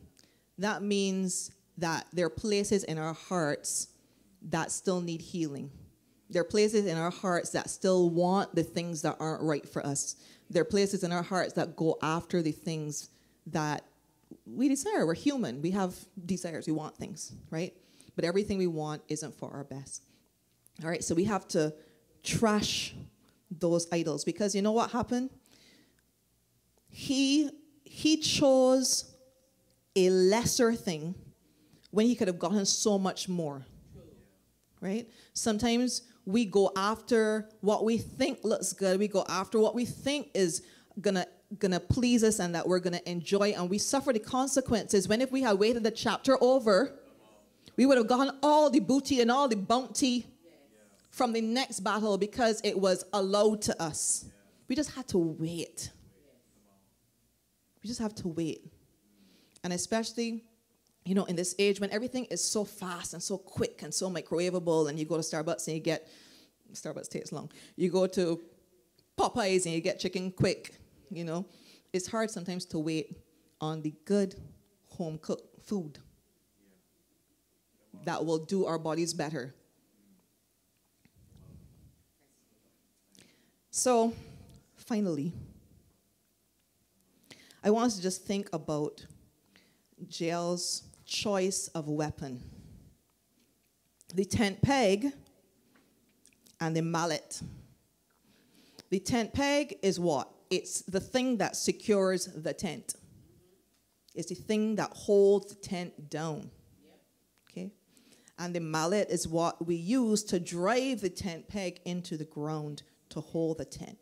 And for me, it always comes back to this. It's the word of God, which is in your Bibles, and prayer. The word of God secures our soul. The word of God helps us understand who God is and who we are. The word of God gives us wisdom for life. If you think about John Maxwell, I don't know if you know John Maxwell, but quite a lot of these, as I said, these self-help and living teachers and so on, their principles are found in the word of God, just packaged for today, or packaged in a way that is easily accessible. The word of God holds us together, holds our tents together. And the thing that drives it home into our hearts is prayer. And prayer is what? Talking to God and him talking to us, which feels weird sometimes. It feels weird for me too. I'm a pastor and it still feels weird for me sometimes. But the benefit is that as you do it more, it becomes more and more natural. And you start to hear him more. You start to recognize him more. You start to see things open up for you that you didn't expect. And you start to hear his voice and it just gets interesting. It gets cool. All right? Prayer and the word of God. The Bible says, keep your heart with all diligence, for out of it springs the issues of life. Jael was not just she was not just willful, she was skillful. At the conference we were at, the gentleman talked about skill being the application of knowledge without having to have a point of reference. You're so practiced in it that you don't need to read the manual, right? The way she grabbed up that tent peg and that mallet and hit that man through the head, it's like she knew what she was doing, okay? But we also know that we have the accompaniment, the help of the Lord. In the fear of the Lord, there is strong confidence, and his children will have a place of refuge. The angel of the Lord encamps all around those who fear him and delivers them. What does that mean? That this is my tent, and he makes a tent around me. When I trust him, when I ask him to be part of my life, when I ask him to help me out, be with me, he surrounds us, not just me, but all of us. And that allows us to enlarge the place of our tent, to get out the stuff that will bring detriment and bring trouble, and give us a way forward into future blessing. So that's all I have for you today. I want you to just stand with me. Sarah, if you would just play that song. It's called I Speak Jesus. And I just want to just take a few moments to declare the name of Jesus over every heart and every mind. Over every heart and every mind. Because the warfare is real. I'm able to stand and talk to you today after coming out of warfare of my own. I love the idea of speaking. I love the idea of teaching and preaching. I do not love the practice of it. It's very difficult for me. I prefer to write. Okay? And a few weeks ago, I preached. And my husband will tell you that before I even left church, I was like, Dwayne, you cannot show that. That went terribly. It was so distracted, and it was horrible, and don't show it, don't do it. Okay? I chose to believe a lie. A little scissorer snuck into my tent and said, that was the worst you've ever done. Don't ever try it again. You're not fit for it. You're not called to it. You can't do it. You shouldn't do it. Right? But then we kicked Scissorer out. We put a tent peg through Scissorer's head. And we got up and we went again. All right? Or I did. And hopefully you will too. So here in your presence, Lord, I just want to thank you for your word. I want to thank you, Lord God, that the entrance of your word brings light. It brings light to the dark areas of our hearts, Lord God. It brings light to the dark areas of our thinking, Father. The places that are private. God, you know the thoughts of everyone here. I do not know them. You know them. You know the places that they need shoring up. You know the places they need encouragement, Father. You know the places that they need a reminder of your love. You know the places where they need a father, where they need a help, where they need a strength, where they need whatever it is. God, you know it. And I declare the name of Jesus over everyone here. I bind and I tear down every stronghold that has been set up against the knowledge of you in their lives. I pull down every stronghold of fear, every stronghold of insecurity, every stronghold of discouragement, every stronghold of sadness, everything that has snuck in through the gate of trauma in Jesus' name. I tear down low expectations in Jesus' name. I tear down pride in Jesus' name. I thank you, Lord God, that you are above all. And I thank you that as you speak to your children, from the youngest to the oldest of the children in here, Lord, I thank you that in days to come, God, that they will have an appetite, not for the things that discourage and the things that tear down, but for the things that give them life. I pray that they will have a hunger on the inside, an appetite for your word, that they will start to get curious about what you say about them, Lord God. And I pray that you would make the way very clear. Make the path very clear, Lord God, for them to see you and experience you. I thank you, Lord God, for supernatural experiences. I thank you for dreams and for visions, Lord God. I thank you, Lord God, that they will get up on their bed and think, well, what in the world was that? And as they ask you about it, that they will hear your voice explaining, God, that you have purpose for their lives, that you have destiny for their lives, Lord God, that you are the current that keeps them going in Jesus' name. I thank you for them here today. I thank you for them here today. You brought them. You brought them. And we declare that from today, there will never be the same from the youngest to the oldest. I thank you for this unit. I thank you for making them tightly knit as a family. I thank you, Lord God, that nothing shall shake them. Nothing shall touch them. I speak to their health in Jesus' name. Each and every one of them, from the crowns of their heads to the soles of their feet. I declare that they are whole, Lord God, that they're united, Lord, that they are unshakable, that they're a team, Lord God, that they're a family that loves you and that serves you, Lord God, and that you will put your face before them for favor, God, and you will set a path before them, Lord God, that they will never be shaken and never be moved, Jesus. I thank you that your plans concerning them are good. And I thank you even for the others who are usually here, Lord, for the boys, Lord God, for Dwayne, for Monica, the Samuels, Lord, for Sister Z. I thank you, Lord God, for all the ones who aren't here. I thank you, Father, that your love is extended to us. I pray, God, that as we go from here, because you're so personal, that something will come back that will be life-giving. That will be life-giving. I don't know, is there anybody who feels specifically like they would want to be prayed for in this moment? I prayed generally, but if there's anybody who actually wants a specific time of prayer, you can raise your hand now. Anybody?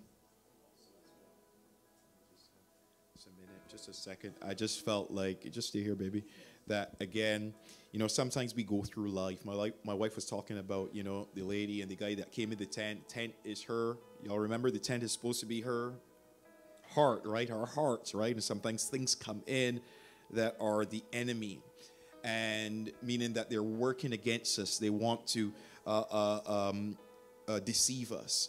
And, you know, sometimes thoughts that are hurtful come in, especially when we get disappointed. Yeah? When things don't work out according to our expectation. Have you ever been disappointed in your life? Like something that you wanted to happen didn't happen? And sometimes in that moment, it's when, you know, those thoughts, you know, come in. You know what? I never deserved it anyway. You know what? I'm not good enough for this. And, you know, you can deal with so many things just coming in your mind. And I want you to understand that God often, in the midst of our disappointments, still has... Sarah, can you turn that down just a bit? Sarah? Yeah, just turn it down. He still has an appointment for us, right?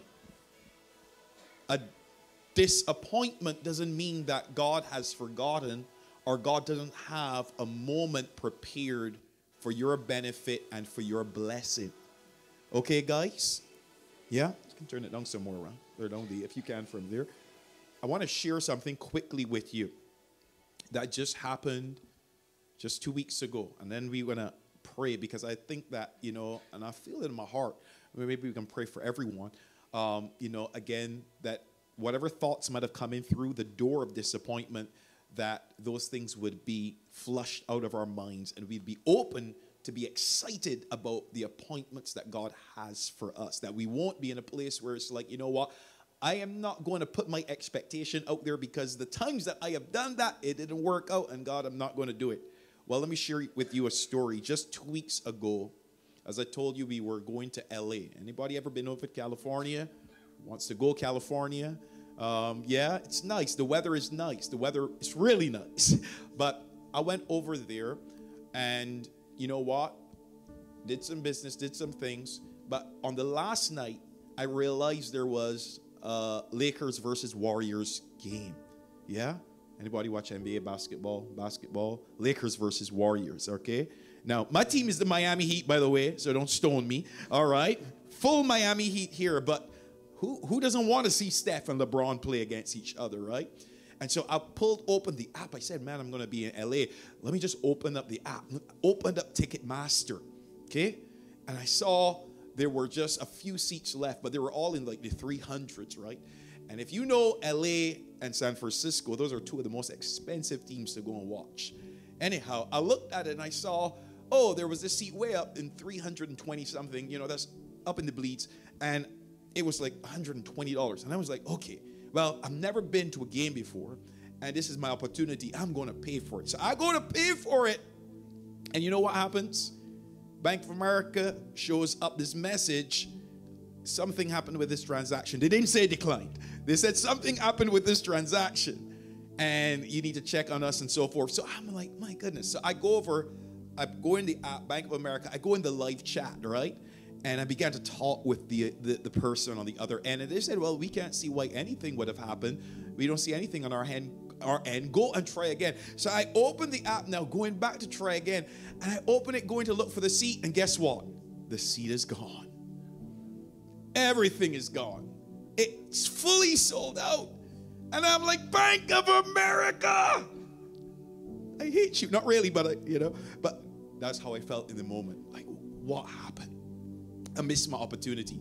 Anyway, as I was, just walking on, I remembered my barber had told me a few months back, there's this app called Game Time that shows you some resales. I saw you, sister. I saw you, like Game Time. He should have used Game Time in the first place. I saw you. But I pulled up Game Time. And I go into Game Time, and I see there's, again, some seats there. They're resale seats, right? The people that had tickets don't want to go anymore. They want to resell.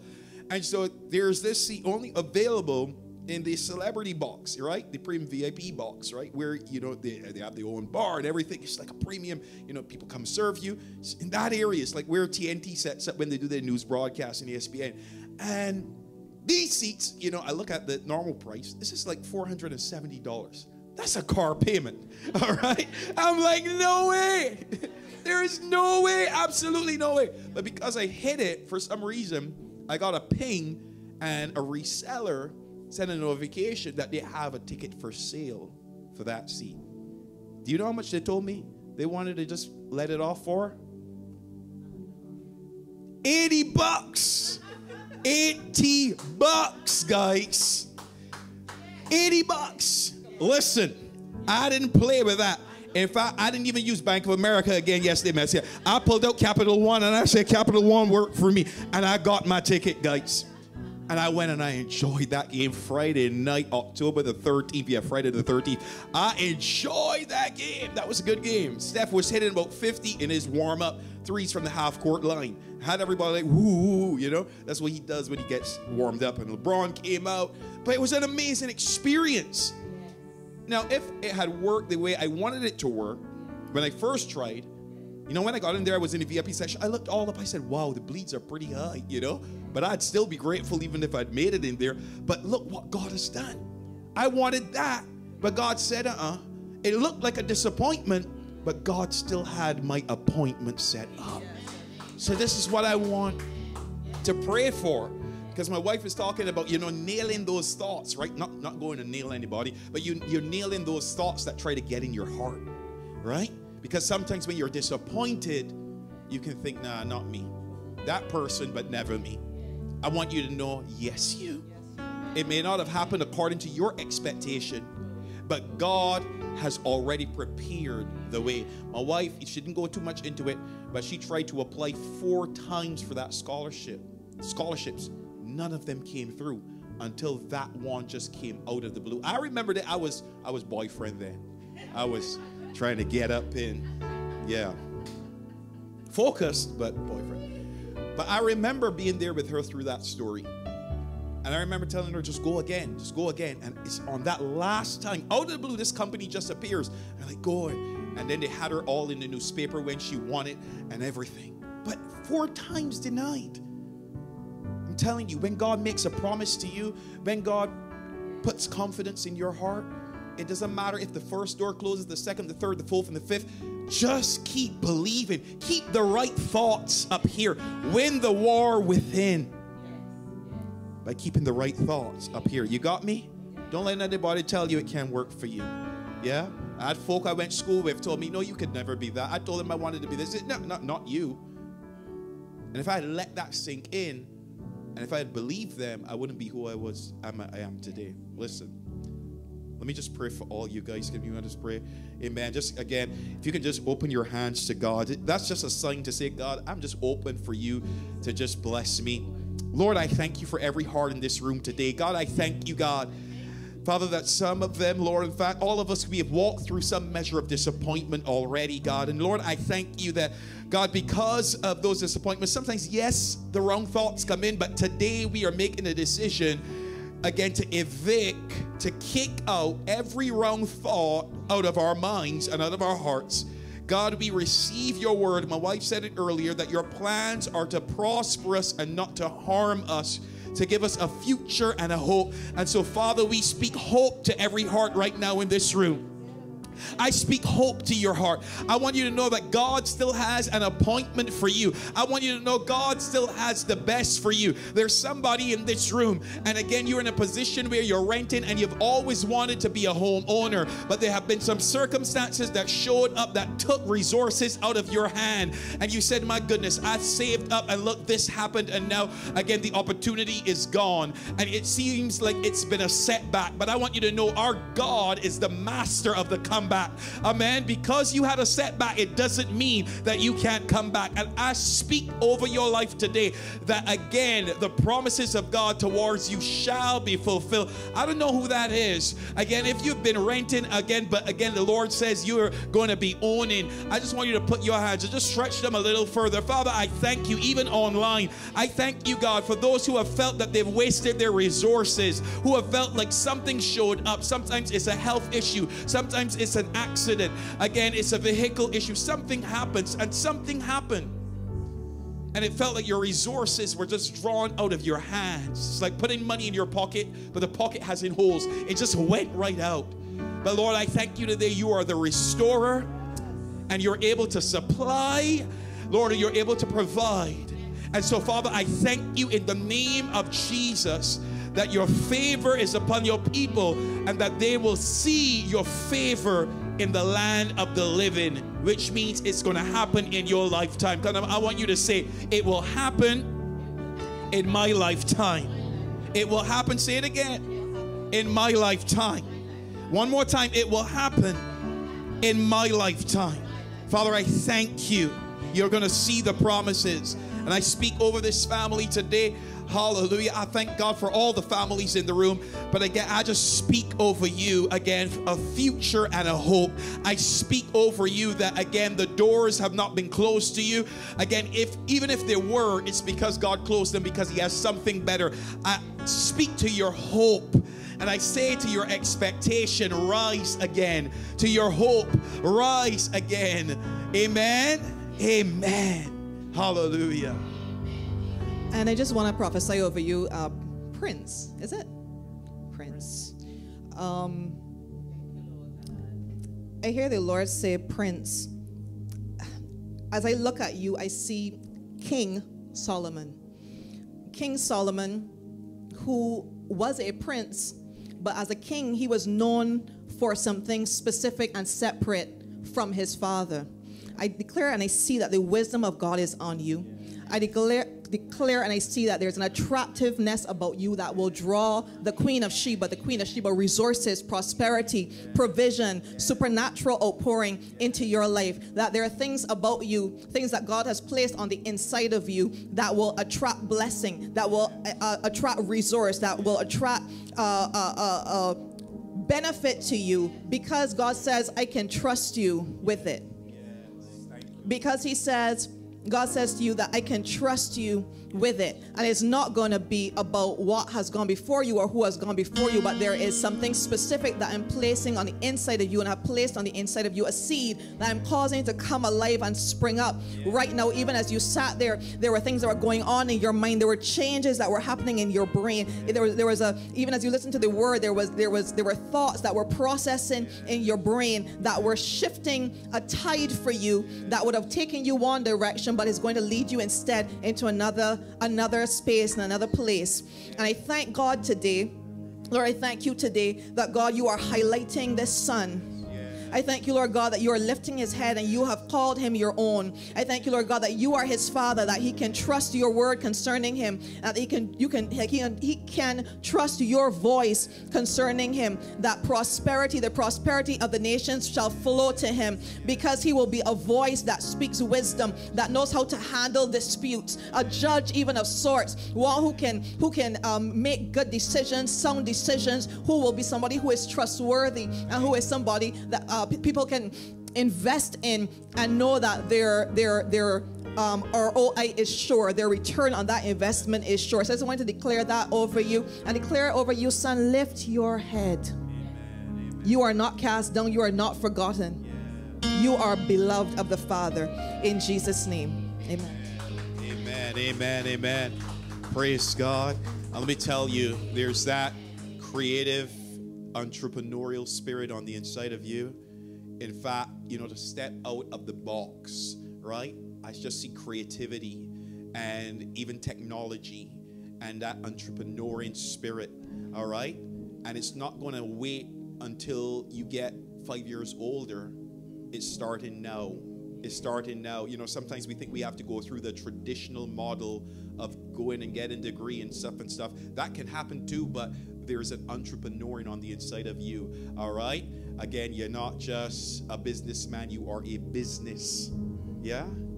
And the Lord is going to express that in the midst of your heart. He's going to really give you levity and ideas, witty ideas in regards to the creative space and the technological space. I don't know what you do right now, what your hands do, again, but that creative entrepreneuring, it's on you. It's on you, bud. You do anything creative?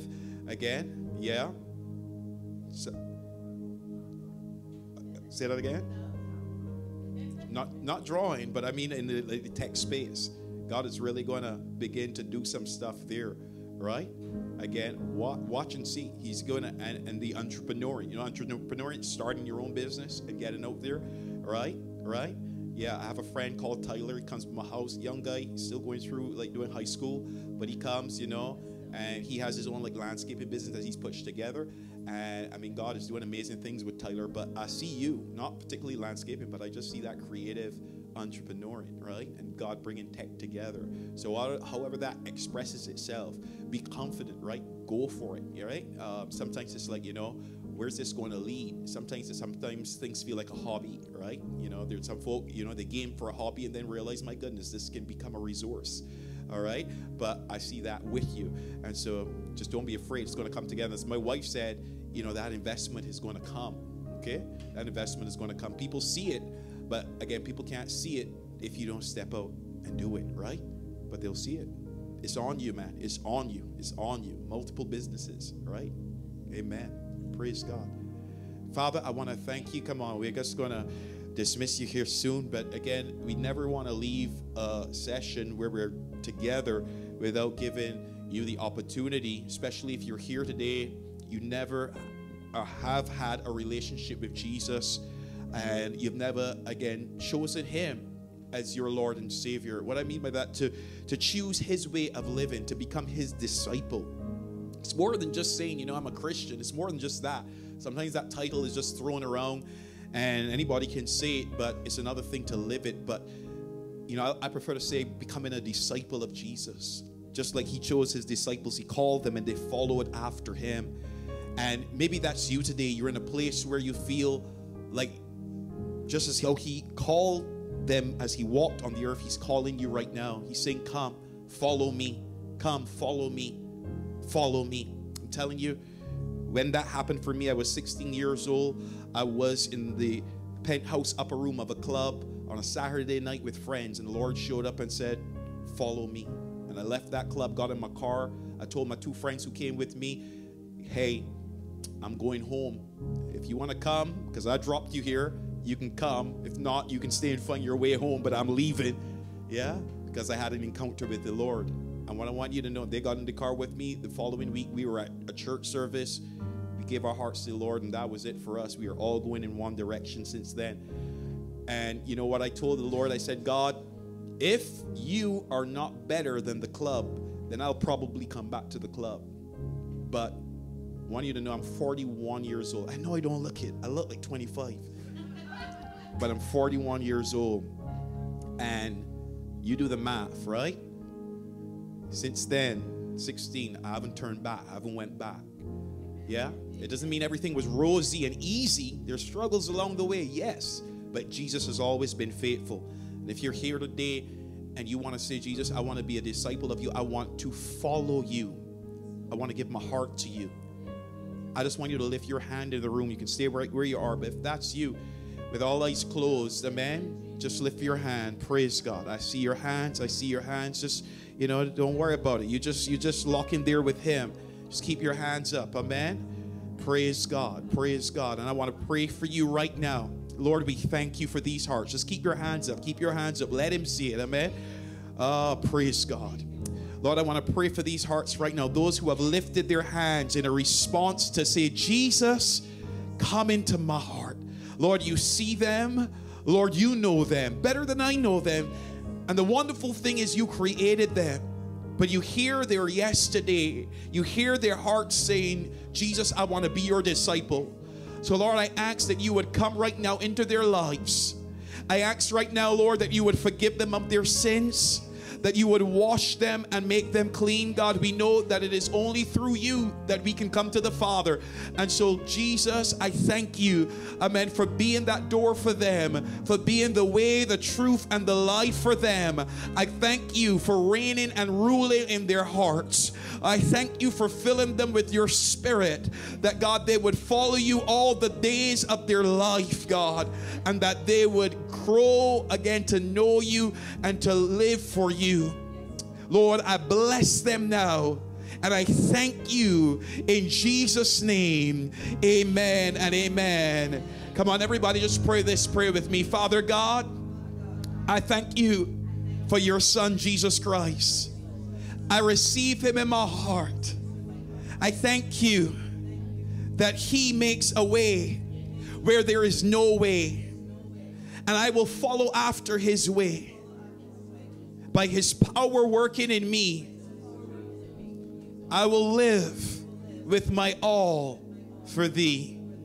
In Jesus' name, amen and amen and amen. Praise God, praise God. God bless you all. God bless you all. Hey, I love it, I love it. God bless you, all right?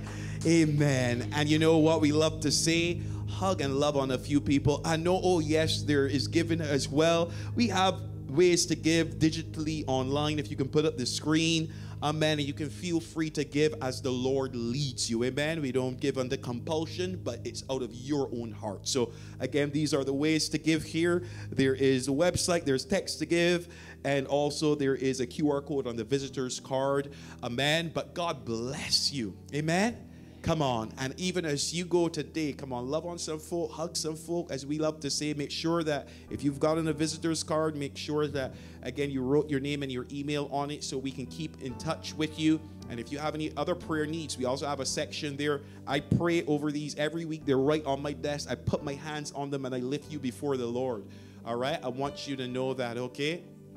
And again, If you've made a decision for Jesus, I want you to know that we have free resources for you. We have a devotional for you, and we have a Bible that we'd like to send to you, okay? And so if you can let us know, I know we have the cards there, but Tao, if you can help me here. Again, just those that made that decision today, again, to give your heart, right? Let's know, again, your contact, if my wife can just get that, please. And then we can give you those free resources, okay? If you're a teenager, we got Bibles that are more suited towards you. And again, if you're an older adult, you know, we have resources like that to study material that will help you, okay? And we're always a community that welcomes you. The door is always open. Amen? All right.